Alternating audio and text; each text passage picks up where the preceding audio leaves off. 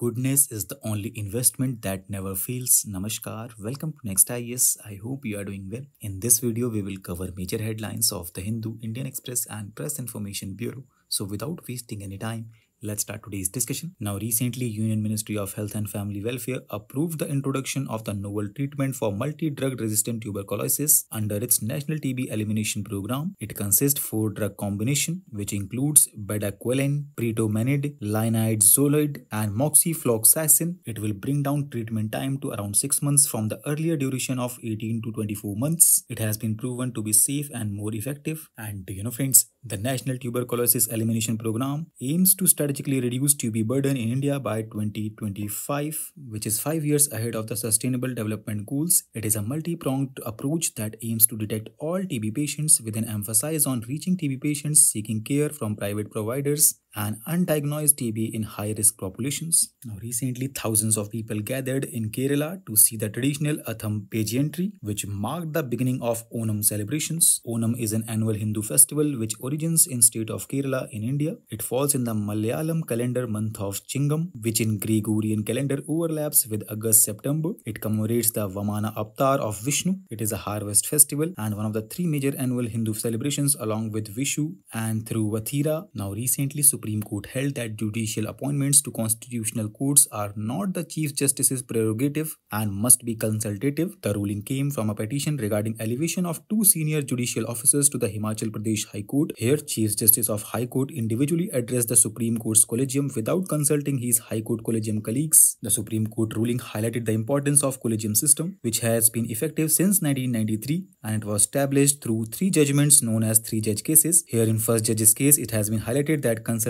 with the CGI must be full and effective. Second judge's case introduced the collegium system, which required CGI to consult a collegium of 2 senior most apex court judges, and third judge case expanded the collegium to include CGI and 4 senior most judges. The system is designed to ensure judicial primacy over the government to maintain independence. And do you know, friends, President of India appoints the CGI and Supreme Court judges under Article 124 subclause 2 of the Constitution. The senior most judge considered fit is appointed as CGI. Now, recently, 5th Defence Cooperation Dialogue between India and Maldives took place in New Delhi. 2 sides deliberated on few other areas of common interest and such as high-level exchanges and capability development projects. Maldives is one of India's key maritime neighbors in Indian Ocean region, and overall bilateral ties including areas of defense and security witnessed an upward trajectory under the previous government in Maldives. Now, External Affairs Minister S. Jaishankar highlighted the significance of the India-Middle East-Europe Economic Corridor, which will comprise of 2 separate corridors, and her first is East Corridor connecting India to the Gulf, and next is Northern Corridor connecting Gulf to Europe. It can add to India's maritime security and faster movement of goods between Europe and Asia. It was announced during the G20 summit last year. Now, recently, Taliban supreme leader has mandated enactment of Afghanistan's morality law, codifying restrictions on women and other groups. According to this law, women must veil their entire bodies in public.